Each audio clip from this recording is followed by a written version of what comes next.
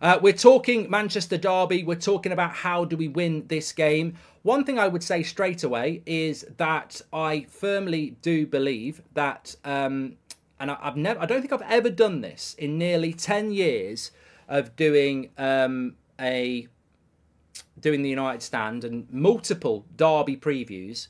I don't think I've ever not done a combined 11. And I don't think I've ever done a combined 11 like this. Manchester United versus Manchester City, combined 11 is Manchester City. In the past, I'll have always tried to get somebody in, but right here, right now, Man City is it. They have got, in every position, I think they can say, it's our player, it's our player, it's our player. Now, that's quite concerning, isn't it? Where's the progress in that? Where is the progress in Manchester United if this is the first time I've ever said it's a clean slate of Man City players in a combined 11? I know some people have said it in the past, but I've never really believed that. But right here, right now, I think it's a clean sweep of Man City players in a combined 11. And that's a terrible reflection on Manchester United Football Club.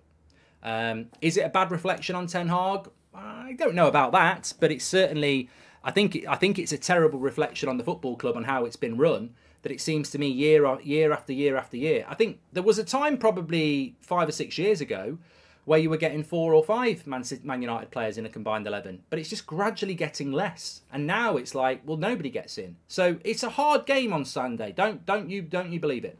I know they aren't pulling up trees at the moment, but after last season, City terrify me, says Conrad. And why aren't people offended by Onana's profile pic on Twitter then? He symbolises himself as a Black Panther, says Leon. Yeah, exactly. Anyway, this is the team that I think Erik Ten Hag is going to pick to beat Pep Guardiola. I'm sure you're all terrified, Man City fans, but I think this is how he's going to go, and I'm going to explain why. Onana will be in goal. His back four will be Delot, Varane, Maguire and Reguilon. I don't think there's any complaints about that, and I can't see him changing that, and he shouldn't change that. I know he likes Lindelof, but it's not worth putting Lindelof in for Varane or Maguire, and then it goes wrong. Ten Hag is right to pick Maguire and Varane, and if it goes wrong, I don't think anyone can complain. I mean, they might complain about the performances, but you can't complain about the pick of the back four. So I think he's going to go like that.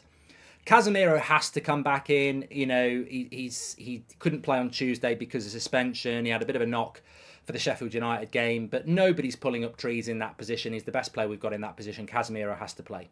Personally, I'd like to see Amrabat playing next to him, but I think he's going to go with McTominay. For some reason at the moment, McTominay is rated by Ten Hag. I think he's still living off the Brentford goals. Really, the Sheffield United game should have seen him out of the team. If that didn't see him out of the team, the first half against Copenhagen should have seen him out of the team.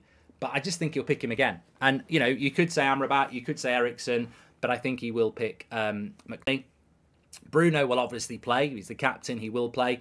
And then I think his front three will be what his preferred front three is. Rashford, Højlund and Antony. Rashford will definitely play. Højlund definitely plays. And I think he'll pick Antony for his defensive work rate. I agree with you, Victor. I just think Rashford's going to score at the weekend. But that is the team I think he will go with. I really don't think we'll see... I'm not going to say I'm 100% sure, but I'm pretty confident that that's going to be the 11. What would I do? Look, if you want to beat Manchester City, a few easy stats. They've lost their last 2 away games, haven't they? They've lost to Wolves in the Premier League. They've lost to Wolves and they've lost to Arsenal. They only beat Brighton by 2-1. They are not pulling up trees, and there's a real opportunity for United to pounce on that. We've won our last 2 home games. I know they weren't convincing, but we have. So you've got City losing their last 2 away games, Man United winning their last 2 home games. I think there's a real opportunity for Manchester United here. And this is where I disagree with Jordan, because Jordan says Eriksen feeds the front and we need him against City. I really don't. I don't agree with that. Jordan, if we were playing at home against Aston Villa or Crystal Palace or someone like that, I'd play Eriksen because of how well he's been playing. But we're not controlling the midfield. Not many teams do. We're not going to control the midfield. So why would you play Eriksen, who doesn't pick up the runners, isn't particularly quick and isn't particularly physical? For 90% of that midfield's game on Sunday, they're going to be running and chasing. Why would you put Eriksen in the team? He's not going to be on the ball. He's not very physical.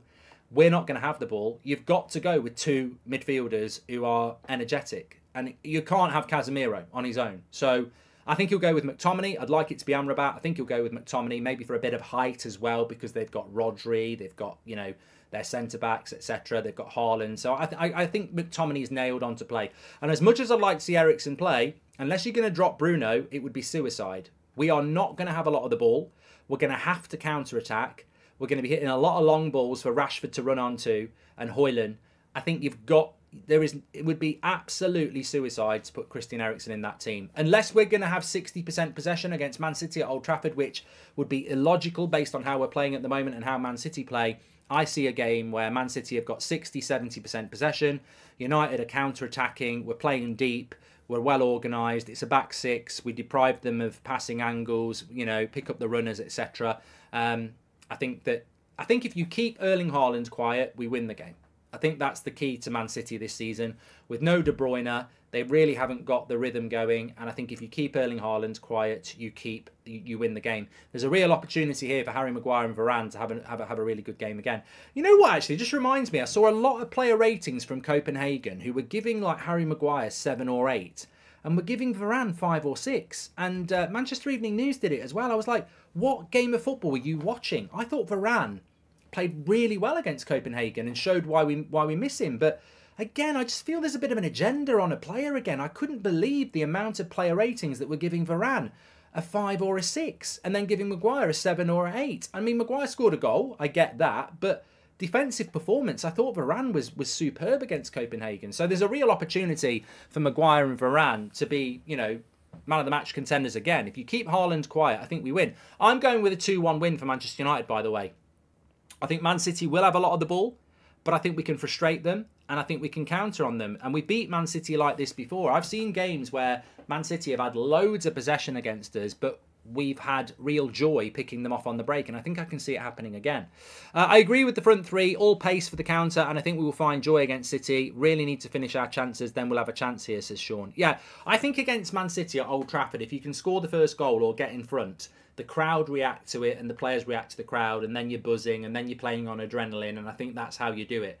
What we can't do, and we've seen it before, we've seen it against Man City before, we've seen it against Liverpool before, what we can't be doing is conceding in the first 10-20 minutes. We concede in the first 10-20 minutes where they carve us open, those heads, those chins hit the grass, and we're out of it. MDO says it'll be 6-0. Look, I'm not for 1 second not acknowledging the fact that Man City could drill us. Like, they really could. They could embarrass us. And some might say that we are on the verge of a beating. And some might say, Mark, you yourself have said we'll get a few drubbings this season, and we will. But my feeling is that too many people have written us off. That will be a motivator to Ten Hag and the players.